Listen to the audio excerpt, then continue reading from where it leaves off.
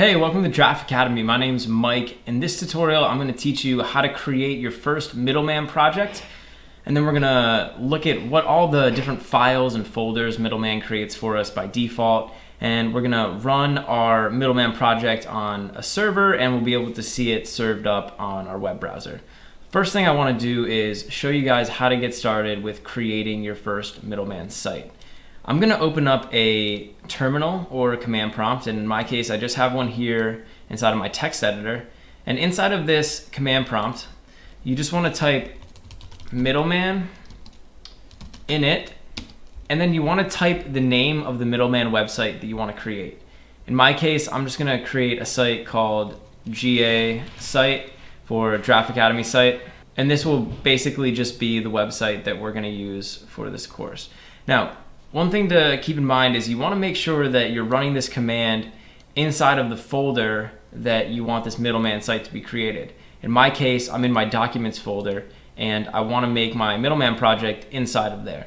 So I'm just going to click enter, and Middleman's going to go off and it's going to start running a bunch of stuff. It's going to grab some code and some default files for you to use in your project. Inside of this documents folder over here, you'll notice that a new folder has been created called GA site, and this is now the folder that we're going to use to store all the files and all the images and resources that we're going to use in our Middleman website. Before I talk about what each of these folders and files does, I first want to show you how you can view your website online. So back down here in the terminal, I'm going to type in the following command: Middleman server, just like that. What this is going to do is it's going to take all the files and folders and resources in our Middleman website, and it's going to compile them together, and it's going to serve them up on our local web server. In most cases, it's called localhost. And then we'll be able to view that website from that local web server on our browser. So I'm just going to click enter, and you can see down here it says inspect your site configuration at http://localhost 4567. So if we go over to our web browser, I want to go up to localhost 4567, and I'm just going to click enter. And you'll see that we get this page here. It says Middleman is running, and this is like the base website that we're going to be using for our Middleman project. So now you can see how the Middleman website gets served, and all the code that you write, you can test it inside of this localhost environment. So now that we've looked at serving up our content, and now that you can deploy your website onto your local host server, I want to talk to you about some of these files that got created by default. And inside of our GA site folder, the first big folder that we need to worry about is this source folder. And this is the folder that you're going to be working with the most. This is where all of the files and images, static resources, pages, posts for your website are going to live. And so you can see a lot of these folders are pretty self-explanatory. We have this images folder, and this is going to be keeping all the images and any of the image resources on our site. We have JavaScripts folder. Any JavaScript files that you have on your site are going to go in there. We have this layouts folder, and inside this layouts folder we have this layout.erb file, and this is here by default.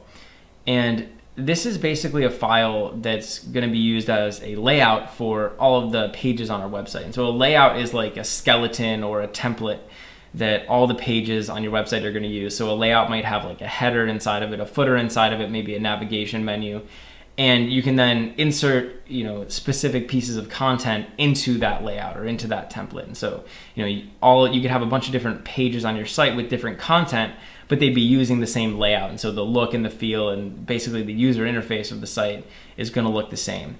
So we can put all of our layouts inside this folder, and we're going to talk about that in future videos. And then there's this style sheets folder. So this is where any of your CSS files, any of your style sheets are going to go. And then down here we just have this index.html.erb file. And this is just going to be a content file in our website. So in our case, this is just the home page in our website. And you'll see as we get more into Middleman, we can store a bunch of different data files, with different pages on our website, or different posts if you're making a blog, inside of files just like this. And then we have this .gitignore file.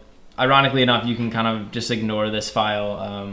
This is used by a program called Git, and Git is basically just a program that helps you manage the different files on your computer and manage like projects with people on different computers. So you don't really need to worry about this too much.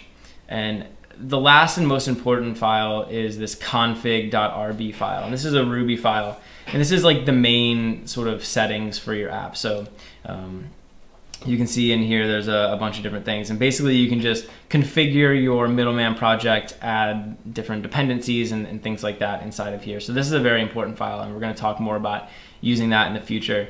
And then over here there's this gemlock file, and this is a file that's used by Ruby, and we can basically add different dependencies for our website. So if there's like different plugins or add-ons or dependencies that you want to use in your Middleman site, you can specify them in here, and then Middleman will sort of automatically include them into your website. And so this is also another really important file. But for the most part, if you're just interested in using Middleman, it's going to be this source folder. This is where you're going to spend 90% of your time on Middleman. So that's sort of a basic overview of the default folders that are available in Middleman.